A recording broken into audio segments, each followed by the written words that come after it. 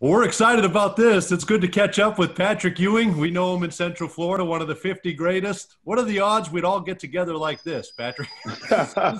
This is I one know heck of a this, week. this is some crazy times that we're living in right now. Straight out of a movie, one of those horror movies that Yes, we've always seen. But it's good to see you guys that we have the old group back together. that's That's right. right. That's Except Yes. my right. Now, except my wife today said, like, why the beer? Like, why do like you're not this is like your razor works and the sink works. Why do I have the beard? I'm hunkering down. Well, my son, he tells me, Dad, you're trying to get the high top back. I said, son, I would, but it's real light. It's real light up there. mine's coming in white. I got a lot of white coming in there, so that's all I right. think we all have. Oh, yeah. Where are you at, Pat? Where are you hunkering down at? I'm hunkering down in D.C. in the DMV, as we call it, at home, just trying to still get some work done, watching film, making calls to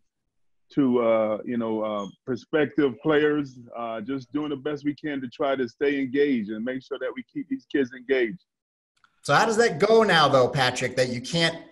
I mean, you can't physically go see these guys. You can't. I mean, are you doing a lot of this? Are you doing a lot Right, of right. We time? Skype them. Yep. We FaceTime. We call on the phone. We do everything. We Zoom. We do everything. Everything that legally we can do, we're trying to do. I know you didn't set up the Zoom, by the way. Somebody else set the Zoom. Well, I call my son. He's my IT guy. That's my oldest son, Patrick. Right. So anything I need to get done with my phone or computer, he's the one I call. He gets it all. Perfect. You know what I don't understand? And you know what I don't understand, Patrick? I don't understand why it would take more than one call from you for someone to not go to Georgetown. That's what I don't understand. You get the call from Patrick, you go. That's where you Hey, go. look, I try. I'm out there beating the bushes. It's funny. I keep telling folks, I do a lot of interviews, and one of the things I always talk about is people always come up when I'm interviewing. I'm going into these homes. They're saying, well, we're one of your hugest fans. We love you with the Knicks. We love you at Georgetown. But then their kids will never come. So every time I keep telling these folks that, look, don't tell me that you're my biggest fan, because none of you guys ever come. So tell me you hate me. Tell me something. But we have to be able to get these good players to start thinking of us in that way.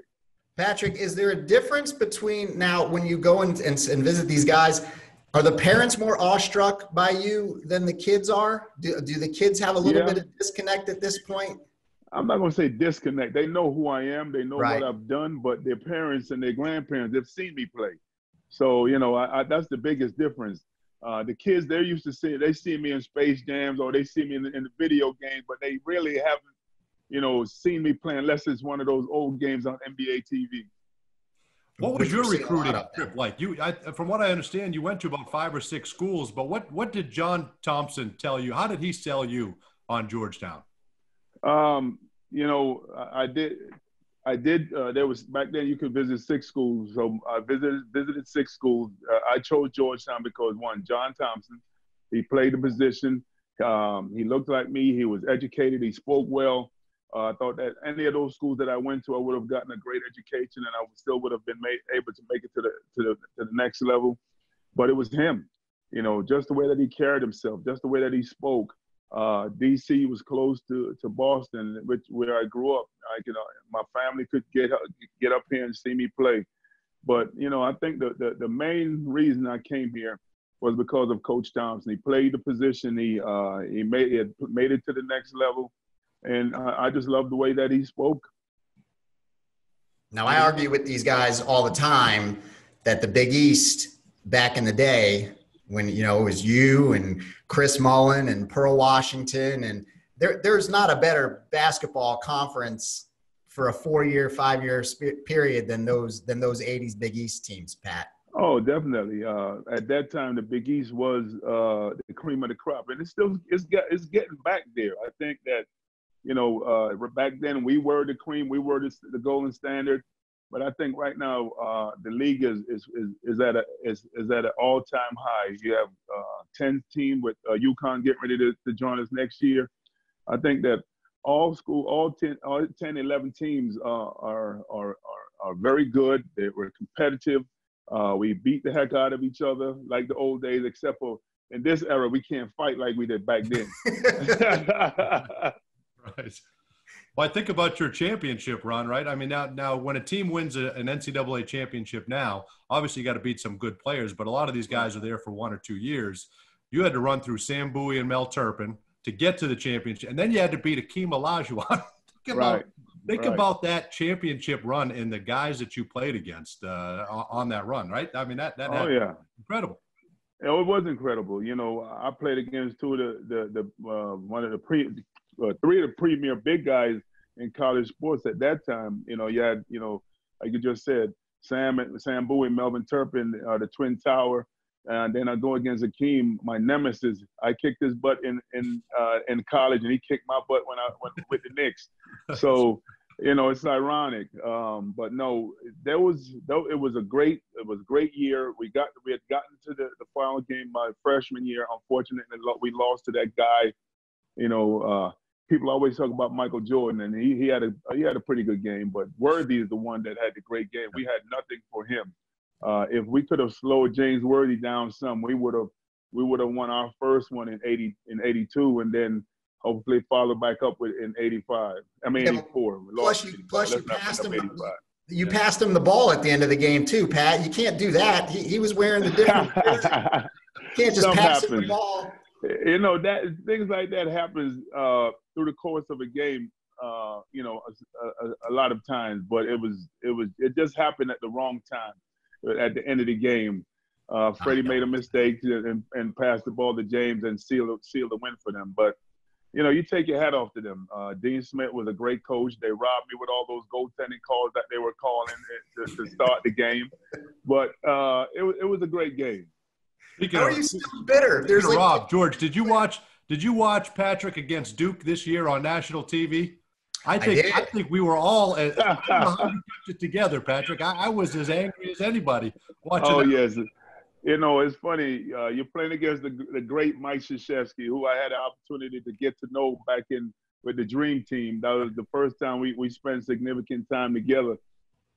And he doesn't need any help to win the game. No. He doesn't need any help. And I thought that my team was going against 8 guys. And that kind of, the one call that they made was the straw that broke the back. And I lost my cool. Coach Akbar Wahid and Coach Lewis Orr, they were trying to calm me down. Yep. And my daughter called me after the game. She's like, Dad, why were you so mad at those at your coaches? I said, I wasn't mad at them. I was mad at the way that I was being officiated. Yeah. Right. But sometimes you have to lose your cool. But I thought that my guys played hard. My coaches, they did an outstanding job of reeling me back in. And it was unfortunate that because Duke they're a very good team. They're a great coach, and I thought that we had an opportunity to come away with a win that day. But it is what it is. But George, it was good to see that 80s, 90s fire out of Patrick, right? We saw that. Now listen, Patrick knows too, because we've talked about this. Like, I'm a St. John's fan. I grew up as a St. John's fan, and surprised. Like, I hated Patrick so much when I was a kid. I was like, God, this guy is just kicking our butt all the time. We can't get past this guy. And then, the Big East had that. It went down a little bit. Just that, things started changing, and more football teams came in to play, and other weird things were happening. But I feel the same way, Dante. I feel like the fire's coming back, Pat. I feel it. I don't know what it is, but I don't know if it's just because you're there and you're bringing. So you tell me that you hate me again, then? No. Bring back all those old feelings. Nothing to run in the tournament. I didn't call you after that. I left you alone. The Big East is coming back. We're maybe not at the level that we were when we were here, myself, Chris, and those guys, but we're back. The league is parity. Every team is good. Every team from the top to the bottom, anybody can get knocked off by the other guys. And it's funny, you talk about you hating me. My first year we're playing against St. John's in the Garden, and there's a fan behind me. He's heckling me one time. At one point in the game, he's heckling me, and then he's like, "You know what? Forget it." He's like, "Patrick, it's hard to hate you. I hated you when you were played at Georgetown, but then you came to the Knicks, and I started cheering. I cheered for you for 15 years. Now it's hard to go back to hating you." That's great. That's what my dad did. My dad went to Woburn High School, and with Ron Hobby, and then they played against Cambridge Ridge in Latin, and he left that game being a huge Patrick Ewing fan. Cheered for you the whole game in high school. Yes, we kicked games and we kicked butts and took names back there. Yes, you certainly did. That's what's your sales pitch now to bigs? The game has changed so much, and the center position is so different from when you played. But what are you telling these young bigs now, and how do you preparing them for the next level? It's changed. Well, first of all, yeah, you just everyone wants to be a 3-point threat. And it's funny, it's ironic because even though I didn't shoot the three, I was one of those bigs who had a great touch to be able to shoot. Mm-hmm. So I just talked to him about, yes, the game has changed, but you still have to be able to do both. You still have to be able to post up. You still have to be able to catch and shoot or shoot. All the things. Everyone wants to be a guard. Even when I was playing, all the bigs wanted to be to play like a guard. They want to handle the ball, shoot the three, all that stuff. But now, the way that the NBA has changed the game, and then the European influence on the game, most big want to be 3-point threats. So you talk to them about, one, developing their game, helping them to reach their potential. And also, I try to talk to them about education, because Georgetown is a great education. In terms of education, we're one of the best. We're fortunate that we have both. We have great education and great athletics. We have a rich tradition. And, my goal as a coach here is to try to get us back to that level where we are competing for titles, and also our kids are getting a great education. Did stretching out past the 3-point line ever cross your mind, Pat, when you were a player? I mean, no.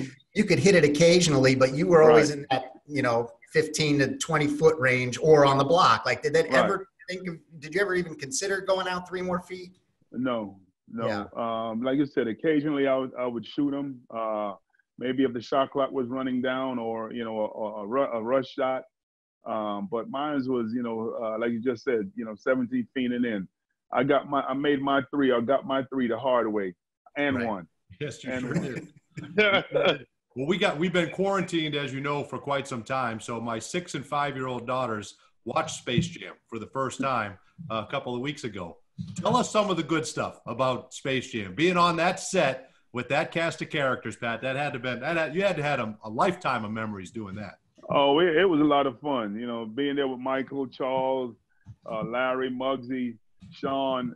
We had a great time. There were a lot of other NBA guys that came out to LA, and we had great pickup games after we got done shooting. The trash talking that went on, while the film was being shot. It was a great experience. To me, I won the Academy Award for my role. Obviously. the way the dramatic pause when you're touching that basketball at the end. Oh, yes. I was great. I took a lot of acting classes to be able to pull just that small part. I took a lot of acting. Yeah, it came out in the hospital scene. The hospital scene, you guys are all getting wheeled out. Yeah, that really it shined through all the acting classes. Oh, that's it was a lot of fun. I enjoyed it. All right, Pat. So you obviously spent a lot of time with the Knicks, most of your career with the Knicks, and then you came to Orlando to wrap up your career with us. Talk about that time. Talk about the time with the Magic as a player, and then you came back to us as a coach and led us to great heights with Stan and Cliff and Bob Iyer and all those guys, Brendan Malone. We had a great run. So, talk about your time with Orlando specifically. Well, when I came back when I came there as a player, that was one of the toughest times of my life. And as a player, I never had to sit the bench. I never had to think about when am I going in? Am I going in? And that happened to me there. So that year was a tough time for me, but I made some great friends, and you being one of those guys. My teammates were great. Grant, T-Mac, Darryl Armstrong, all those guys, they were all great. All of us, we still stay in touch even today. But then I was coming back as a coach, and to make it to the finals, we had a great team, a great run. Dwight was playing his best ball. Jameer Nelson, we brought in Rashard Lewis, Hito Turkoglu. We had a great team, and we were able to make it to the final, but unfortunately, Kobe was just too. Bohan Gasol was just too much for us to overcome. But I love Florida. I love Orlando. I remember when I first got there as a player, and the setup that the DeVos have for the team. I'm like, oh my goodness, every team in the NBA should have a setup like this. You're the plane coming, you have your own hangar, you park in the hangar. If there's raining, the plane pulls into the hangar, the nose of it pulls into the hangar. I'm like, this is the life. Well, that's right, because you guys used to fly. Jeff Turner reminds us almost daily. You guys had to fly commercial, and you guys had to fly commercial. You had to get your own suit. Yes, right? Yes. But also too, you would think that most of the other teams are they're in cold climates. Yeah. So yes, if it's snowing, your car is out in the element. You have to lug your bags to where you park. In Orlando, you pull your car up to the plane, you get out, you get your bag, put it in the trunk, and you're gone. Everywhere else is rough. Some days, even as a coach, I'm like, man, I miss being in Orlando. You're out in the element.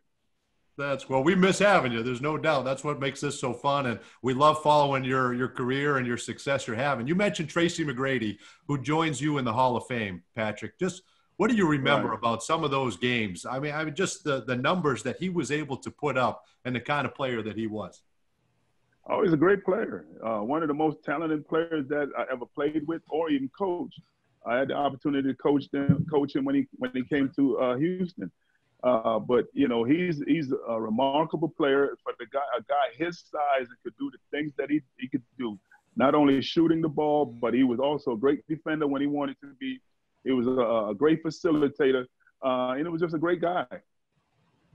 You saw him get those 13 points in 33 seconds. Does that stand out as one of the craziest ends to a ball game you've been a part of? Oh, definitely. It just tells you or shows you how gifted he was as a player. Do we take things like that for granted now? Like I remember looking back at some of the box scores and the numbers, and even your games, Pat, as a Knick, like it's hard to score 30. It's hard to score 40. The Magic haven't had many guys do that in the last few years. And every time I look up a note, I'm like, the last guy to do this was Tracy McGrady. Or the last guy, and you take for granted how hard it was what you guys did.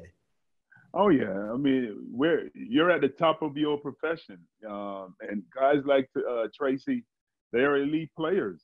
He's making it to the Hall of Fame, which is well deserved because he was definitely gifted. He was definitely talented. He could do a lot of different things. Like I said before, he could shoot the three, he could drive, he could dunk on you, or make the right pass. So everything that he's done, or whatever, where he's at in the record books is well deserved. You guys are right, George. I got my career high was 18 in high school against Canaan. That was a pretty good day. Mine was 13. Is that good? 13 was my career high. You guys are putting up big numbers. Man, I was bombs away from me that night. Not to mention 5 boards too. Patrick, what that 2009 finals run? When did you know you had something special? When did you know that? Did you know early that team could go all the way to the finals or win a championship? When did you know you might be in for a long run? Well, I thought that the Voss family did an outstanding job along with Otis. Otis, Otis, they put together a great cast of guys, a great cast of kids, players, along with Stan, who I think is one of the best coaches that I've ever worked with. He's a great mind, and the guys, they all bought in. They all knew they all knew their roles. They all knew what we had to do to get wins. Dwight was doing everything. He was blocking shots. He was posting up when he had his opportunities. He was running the floor, catching live dunks. Rashard was the ultimate stretch four. He was shoot the ball and also rebound, play great defense. Hedo Turkoglu, he was a great not only being able to get points but also facilitate. At a guy that is 6'10" and could do the things that he could do. We had one of the biggest teams in the league. And then Jameer, Mighty Mouse, he played extremely well for us. He was always was able to get his points, make the right play great defense. He got hurt, and that kind of hurt us. But Rayford Evans came in and did Rayford Austin, came in and did a great job for us to help us to get to the finals. I thought that the moon everything was in the right place. We just went against a team that, was led by Kobe and both he and Gasol, they just played out of their minds. Pat, what hurts more, 09 finals losing or the 94 finals as a player? Or is it equal? Both. Because, if we had won, I would have a ring. That's true. That's true. I would have a ring. So it wouldn't have made a difference if it was as a player or as a coach. Tell Magic fans a little bit about Steve Clifford, the Steve Clifford that you know, and I know you get along with him great, and he tells as many Patrick Ewing stories as he can, which is fantastic for us. But what do you appreciate about Cliff? And then I hate the guy. He's a pain. No, Cliff and I, we're brothers from another mother. That's what I keep calling him. He's a great guy. He's a great coach. He's a great friend. He's one of the hardest workers that I've ever been around.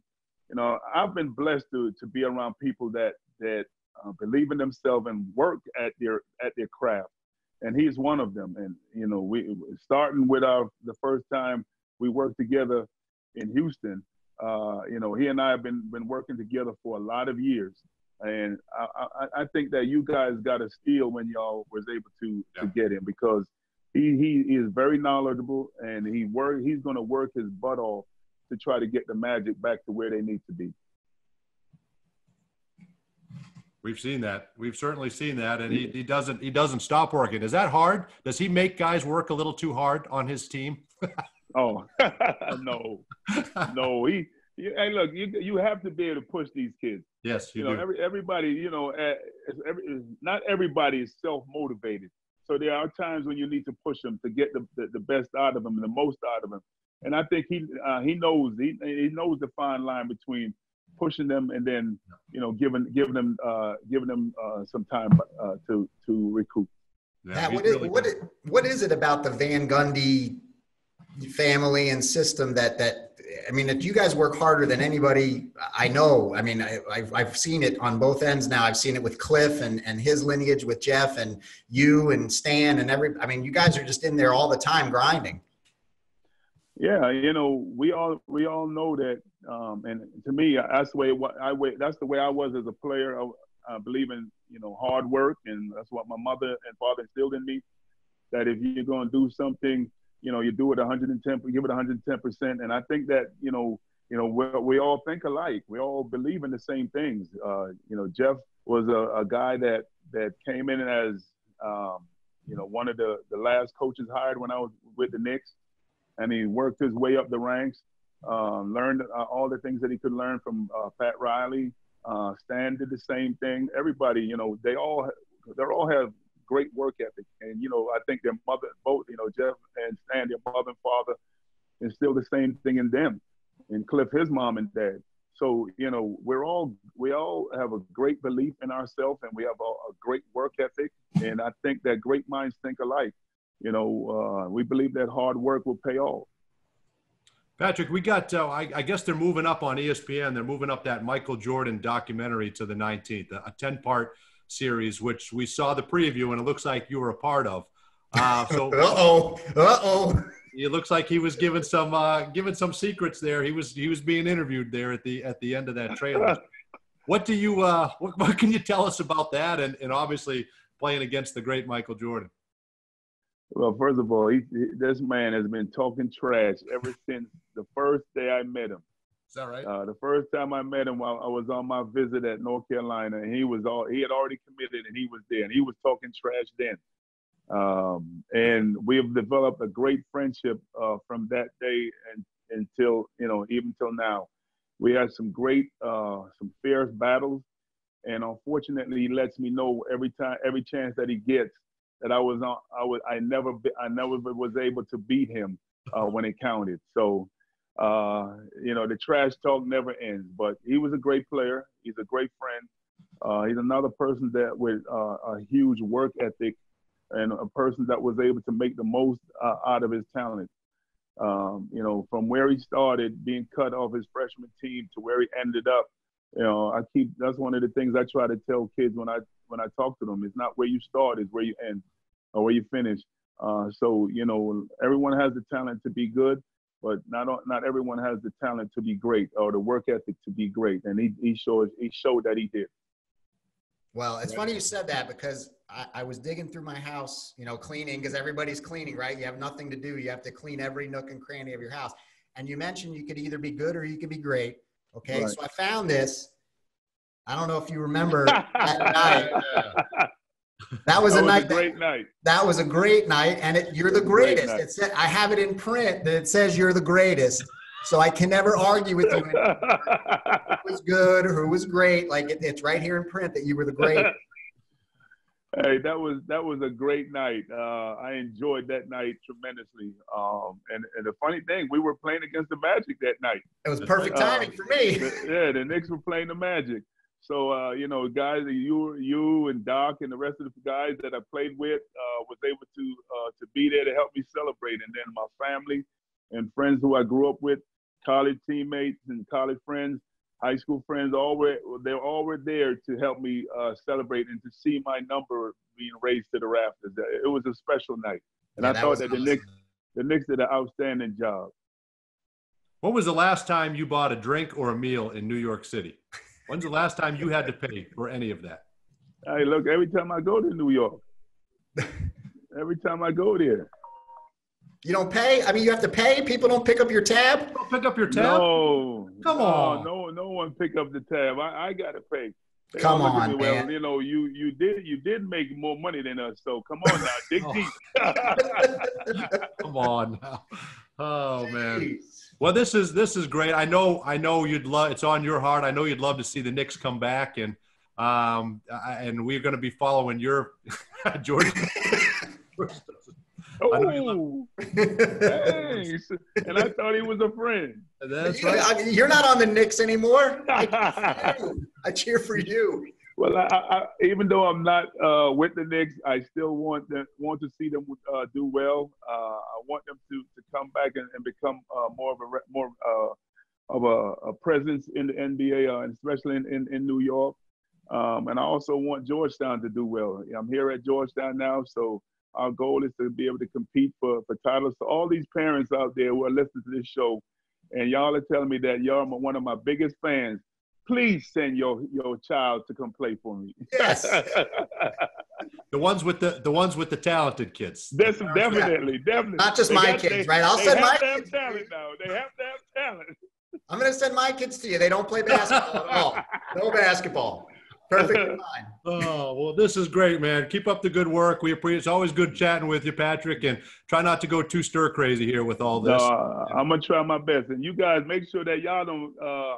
Y'all are doing everything y'all need to do to make sure your wives are happy. Because no with this doubt. Crazy time, the divorce rate might skyrocket. That's a good point. I've done more house projects in the last 2 weeks than my whole life. That's a good thing. Yeah, make sure she's happy. Yeah, I got to go clean the gutters right now. All right, fellas. Thank you. All right, Pat. Thanks so much. Bye-bye. Bye.